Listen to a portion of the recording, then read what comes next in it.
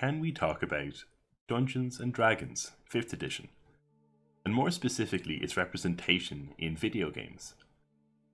I think the first thing we need to do is understand where 5th edition, or 5e as I'll probably slip into calling it, has brought Dungeons and Dragons.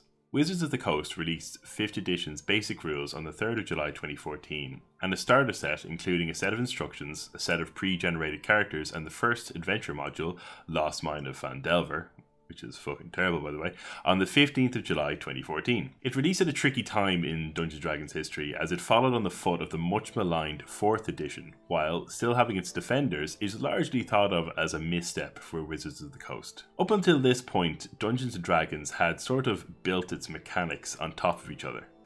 First edition, you go back to that time period, they were making it up as they went. They were literally building the road as they were driving down it.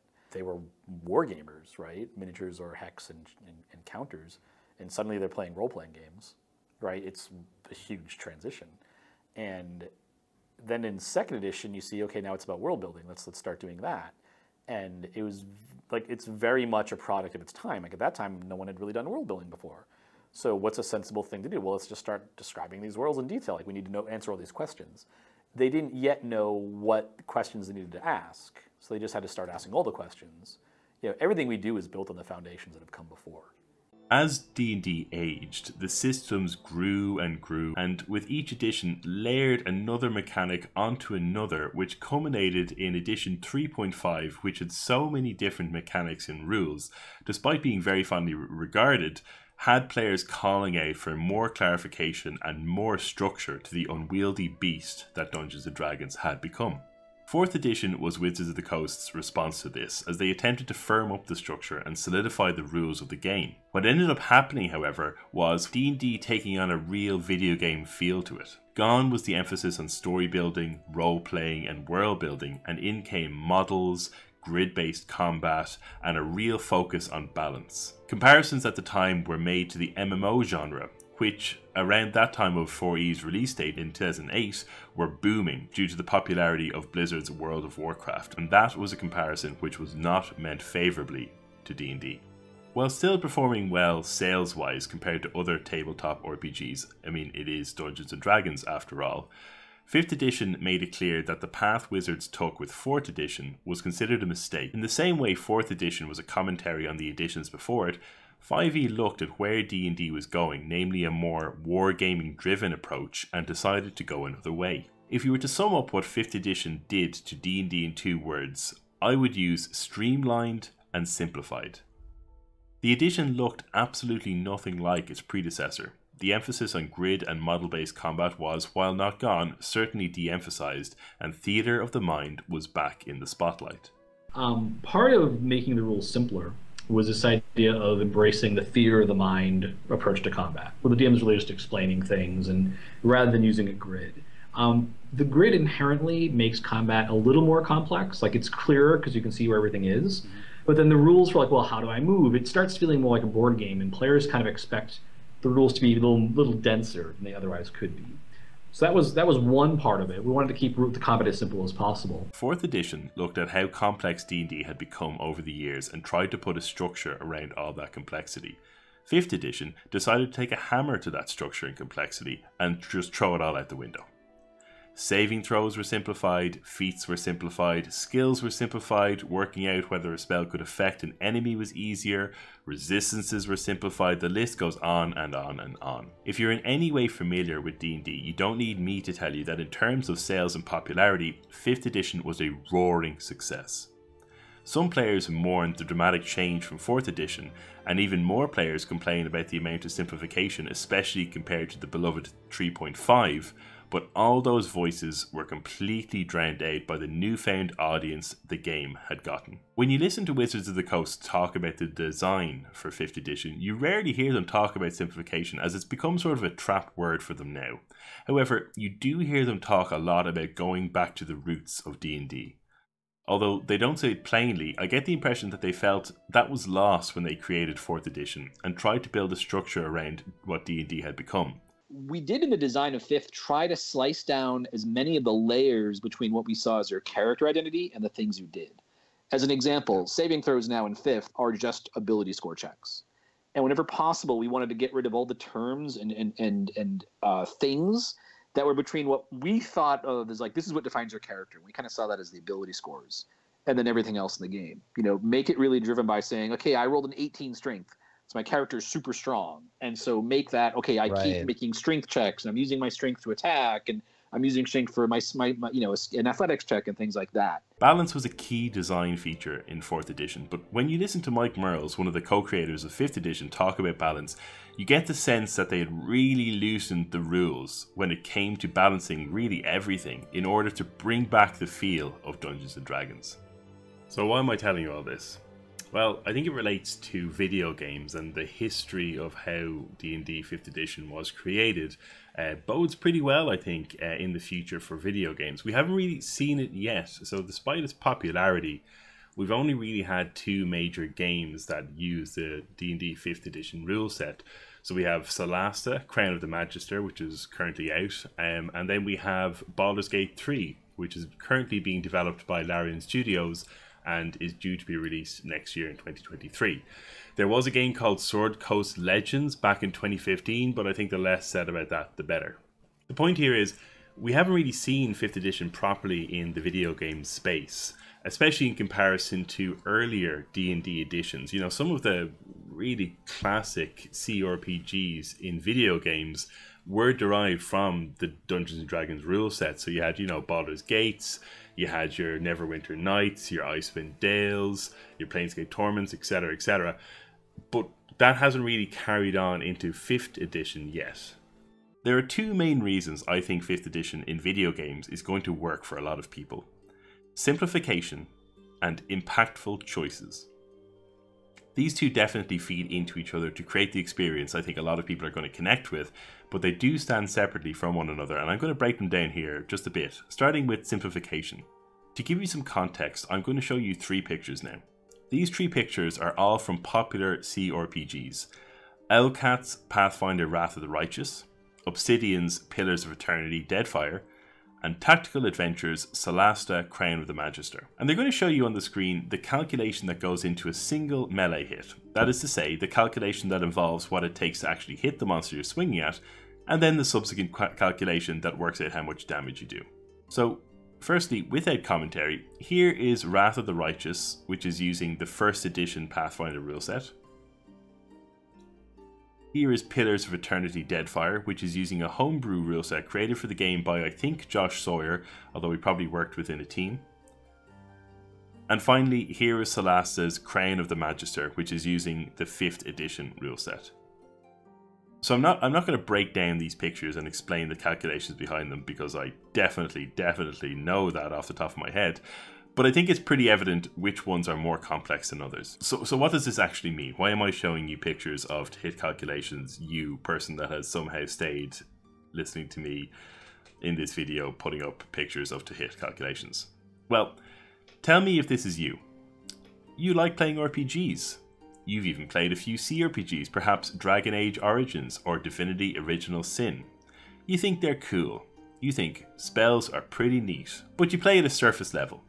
You pick up a sword that says it does 1.5 armor penetration and 0.75 stamina regen and 14 damage, and you equip it over your old sword that does 0.5 armor penetration but 3% critical chance, because the game gives you an indicator that it's better by flashing up some green text over the damage text. When you click to hit something, sometimes you'll miss, but more than often you'll hit, and that's good enough for you. You have 100 hours put into the game, but if someone asked you to work out how much damage you do on a single hit, you'd actually have to hit something and read out what the floating text says in order to tell that person. No judgment here. That's me for a lot of games. I recently finished Dragon Age Inquisition on the hardest difficulty, and even after that, I couldn't tell you exactly how everything was calculated. I think there's a sort of inertia in how we deal with the numbers behind the screen in a lot of RPGs. And a lot of the time, that's because the developers have made it so difficult to actually understand the rules and the calculations of the game that we just go on autopilot and allow the game to guide us.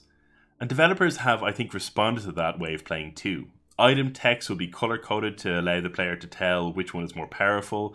A lot of the time, weapons will just have a damage number, which will flash up either red or green to indicate which one the player should be choosing over the other. And listen, okay, like I said, that's no judgment here. That is fine for a lot of people. If you're sitting here thinking, yeah, so what? That's a fucking grand way to play the game. Fuck off, YouTuber. Listen, that's grand. Many of us are happy to ignore that side of RPGs and like focus on other things that the game has to offer, like the story or, you know, the actual combat itself, not the numbers behind it, etc., etc. But in my opinion, cRPGs especially reward the player for understanding their systems. Once you do, you make more informed decisions, you plan better for combat. If something goes wrong and you die, you can understand what went wrong and then adapt your play to overcome the challenge presented. It just makes everything more rewarding. So, to get back to our original point, 5th edition in Dungeons & Dragons is great for this. Because if we look at our little calculation picture again, this is easy to understand, or certainly relatively easy to understand. One of the huge successes Wizards of the Coast had with 5th edition was its ability to expand its audience. Now, when you listen to interviews or people talk about the rule set, a lot of that is put down to the emphasis on stuff like role play and storytelling, world building, all that kind of good stuff. And I think that's a fair read. But the essence of Dungeons & Dragons is combat. And a rule set that's easy to understand is a rule set that is more enjoyable to interact with. Once you have a system that's easy to understand and you're happy to interact with and learn, you start making more informed decisions. Which leads to our second point for today, impactful choices. Character customization and how you want to play your character in an RPG has become a massive pillar of what these games mean.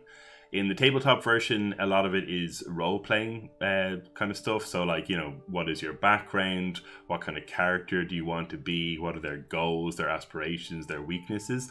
In video games, it kind of takes that back and looks more towards the mechanics, especially how it means in regards to combat. So, you know, do you want to be a very strong fighter? Do you want to play as a tank who soaks all the damage in the front line? Or do you want to hold, you know, a weapon in 2 hands and do a ton of damage? Do you want to be a mage, slinging high damage fireballs, or instead do you want to specialize into, say, crowd control or something like that? The point is that these games are trying to give you a lot of options so you can pick the character that you want to play. And that sounds great, but as these games have progressed, we've been given more and more options, and I think it has an effect of sort of paralyzing a player in a certain aspect. You know, if we go back to look at Wrath of the Righteous, for example, that game has 25 classes and over 150 subclasses that you pick from the very start of the game. And when you factor in that that game has a really cool multi-classing system, the amount of choices is just extraordinary. You look at another game, say for example Path of Exile, which is a really popular action RPG, and I'm sure everybody knows about the infamous skill wheel that that game has. Now, don't get me wrong, this amount of choice is amazing when you get into it, but that's the crux of it. The more decisions you can make, the more complexity of choice is heaped on top of you, and it becomes a sort of barrier to entry. When you hurdle that barrier and get into the sweet, sweet field of choices, it's great. But a lot of that time, players either fall or don't even bother to mount that barrier in the first place. When you Google for help in understanding Path of Exile's skill wheel, the most common piece of advice is just to copy a build from the internet and then try to learn the game as you use that build. Similarly, in MMOs, I used to raid in WoW a few years ago, and despite the amount of choice on offer in that game, unless you're at the very top, if you wanted to do well, you use guides from the pros on how to build your character. CCG players will have this experience too. I haven't played Hearthstone in a long time, but I'm willing to bet despite the 1,304 cards currently in use, there are very strict decks that the majority of the players will Google and build. These will be called the meta decks. This is what the overabundance of choice can do to a lot of players who are not deeply invested in a game. The amount of choice you're given almost subverts what you would expect and actually restricts players into playing the way they Googled off the internet. This isn't so bad for games that are made to be played over a long period of time. Multiplayer games like Hearthstone or World of Warcraft, or games with a grind like Path of Exile, gets away with this to an extent because there's a pipeline there to understanding the systems through repeated play. The reason the main tip for Path of Exile is to pick a popular build and use that at first is because that build can carry you at the beginning and allow you time to understand and learn the systems. A lot of CCG players will tell you that yes, there are a lot of decks online that people use, but when you get good at the game and develop a firm understanding of the meta and the cards, you can swap in some cards to make that deck your own, or if you get very good, create your own full decks. This though falls apart somewhat when we look at the single player RPG, a game genre that while can definitely be replayed, for the vast majority of players it will be a one and done experience. They just don't have the time nor the inclination to learn the calculation behind this. So Wizards of the Coast went a step further when they decided to strip back D&D in the creation of 5th edition. Their goal wasn't just to simplify their mechanics, it was also to give the players impactful choices that they could understand. When you see something cool, you should just be able to know it's cool and strong without having to understand how a complex web of, say, feats interact with it, or how it compares to enemies' inbuilt resistances. We very intentionally made, for instance, like Fireball as a 3rd level spell, is damage-wise, math-wise, it's too powerful. Because, but we did that by design because people, oh, D&D, a fireball, right? Getting fireball's awesome. So it's like, yes, it is, right? We're going to make that true.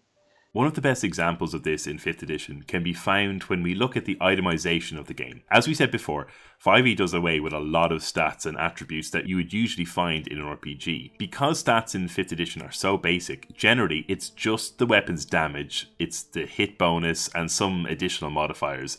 Because it's just those, they also come with an ability, and it's that ability which makes the weapon stand out. This stands in stark contrast to pretty much every cRPG out there which focuses heavily on how that item can alter the calculation that triggers, say, whenever you try to kill something. So let's go back to looking at pictures to illustrate my point better. This is a weapon from Dragon Age Inquisition. If you're in any way familiar with video game RPGs, you've seen a weapon like this before. Let's have a look at it. It does 77 to 80 DPS and 69 to 72 damage. Yes, those are two different stats in the game. It has plus 3% attack, plus 3% critical damage bonus, and plus 2% sunder on hit. Now, if you've played Dragon Age Inquisition and you don't know how this actually manifests in the game, don't feel bad. You're not alone. The mechanics behind Dragon Age Inquisition would take your one from Arrival to make sense of.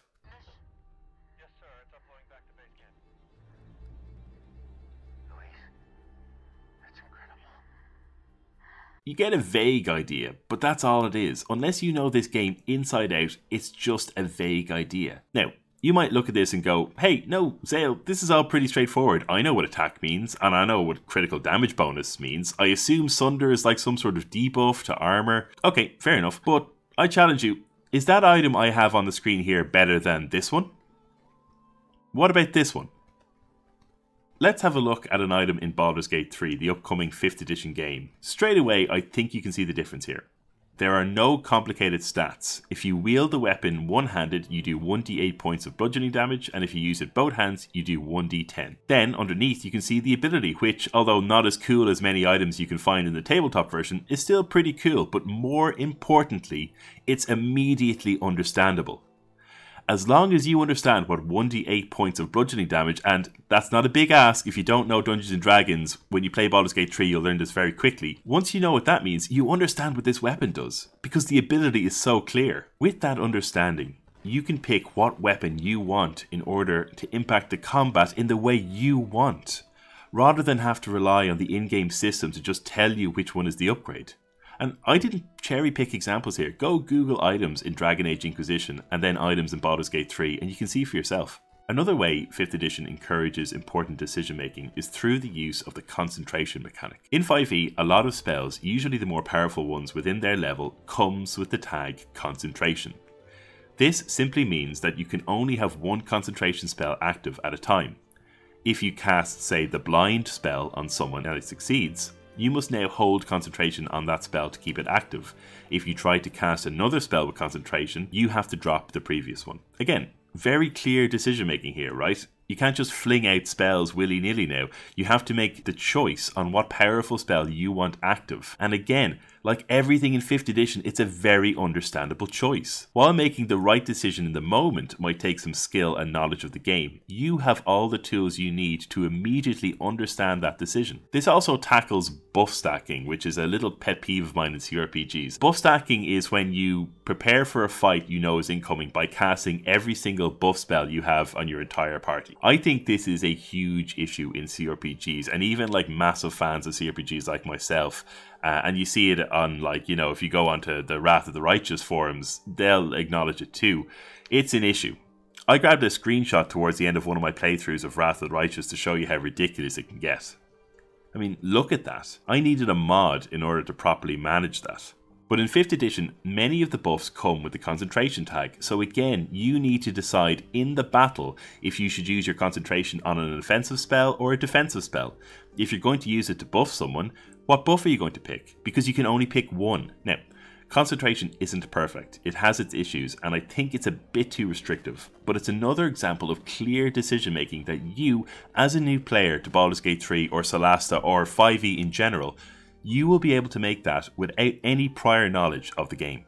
It's taken a surprisingly long time, but 5th edition is coming to video games. And with Wizards of the Coast's decision on prolonging the rule set with the move to 1 D&D, it's not going anywhere. We've already seen glimpses of it in Solasta, but that was a game with relatively small reach. Baldur's Gate 3 is coming in 2023, hopefully, and that will be the game that will really put eyes on the experience of playing with a 5th edition rule set in a video game space. And I think it has the potential to carry over its tabletop success.